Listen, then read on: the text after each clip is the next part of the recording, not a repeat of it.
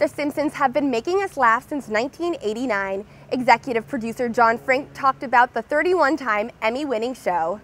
The show has racked up 5 Emmy nominations this year, including Outstanding Animated Series. What? When were you going to tell me? Frink says the 26-year longevity of the show is thanks to the entire team who puts it together. We have a talented staff of people all from top to bottom that really still love the show. So I think that really you have to have that in order for it to translate to the screen.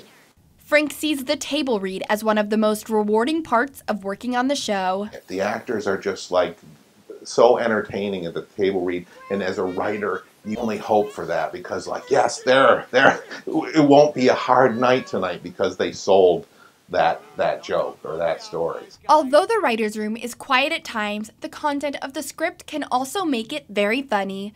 Frink says that writers go off onto digressions about their lives, and those show up in the script. You actually have to, as writers in the writer's room, share a lot. And so everything that you see, really a lot of what we see on screen is really coming from the lives of the people that were in the writer's room. Professor John Frink is a character that was named after him before he even started working on the show. Now whenever Frink writes an episode, he tries to sneak Professor Frink into the script.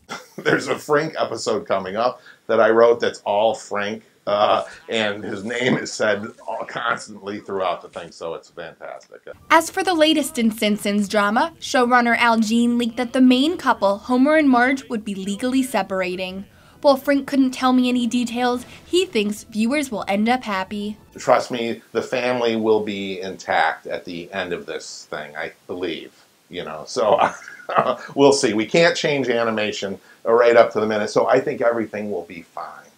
Even with this latest plot twist, Frink is confident that The Simpsons can go on forever. We'll use synthetic voices as some of our actors get older. We'll maybe just use robots to do them, but it will go on. And there are some people that think, oh, well, and calling for it to be killed today, but I think it's still a valuable piece of work that people enjoy. Good news for fans of the animated classic. The Simpsons have been renewed for 2 more seasons, bringing the episode total to a whopping 625. Norman, back to you.